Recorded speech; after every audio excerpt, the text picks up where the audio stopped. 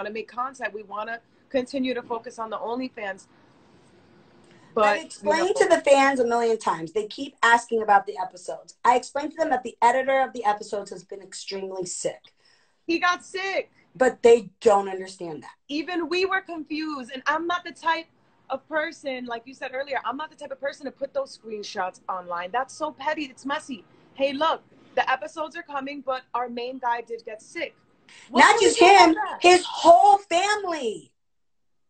On top of that, and those are things, like, I get nervous because I don't want to air nobody's personal business. Like, I don't want to let it know that I hate doing shit like that, but it's getting to a point that I feel like I have to start airing shit, and I don't like to do shit like that. Yeah, I'm starting to feel like that too. Like, it's like I feel like we have to continuously defend ourselves.